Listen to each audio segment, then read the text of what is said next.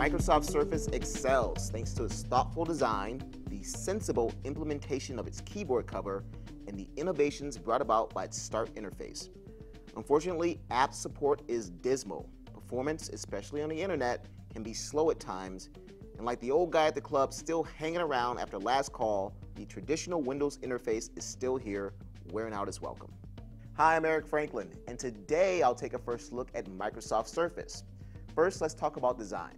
Surface has a larger than usual 10.6-inch screen. There's a built-in kickstand on the back as well as micro HDMI, a full USB 2.0 port, and hidden under the kickstand, a micro SD card slot. Front and back cameras are 720p capable. There's also a headphone jack and a nice clicky volume rocker and power/sleep button.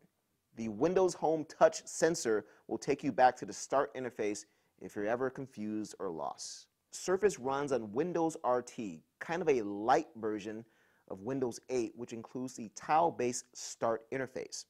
If you're accustomed to other tablet interfaces, this one will take some getting used to. Over the course of a week, I went from hating it to absolutely loving it, and then finally landing at liking it with some reservations.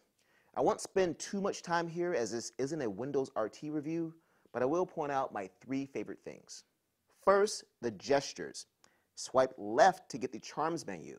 Swipe right for recent apps. Swipe right then left for a list of recent apps. Swipe up or down for more options. Swipe down across the screen to close an app. Like I said, there's definitely a lot to learn here, but it feels great once you do. Then there's split screen.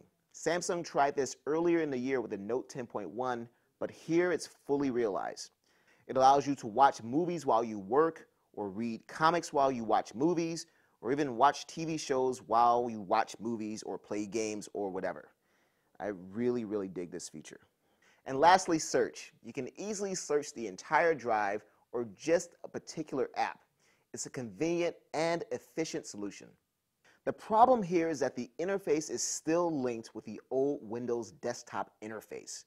Surface comes with Office 2013 Preview, and each of those apps runs from the desktop. You can't install apps to this interface, which isn't touch optimized and has small icons and links that are just frustrating to use, and some options like programs and features serve no purpose at all. Touch cover doesn't have depressible keys, so it's going to take some getting used to. But after a few days, thanks to the tablet's extra wide body, you may find it's actually more comfortable than any other tablet keyboard accessory you've ever used. Type cover, which does have depressible keys, is even better with a much shorter learning curve. So what's the bad? Well, apps. Actually, they're not so much bad as pretty non-existent. If you're an app fiend, you need not apply here. Also, web speeds and opening app speeds are inconsistent and usually feel sluggish. Games performance, I don't really know. There aren't enough quality games here to fairly judge. Again, more apps, please. Movies on the Zoom Marketplace look crisp, though. Surface starts at $500 for 32 gigabytes. That same config is available for $600 with a touch cover, and $700 gets you the 64 gigabyte version with touch cover.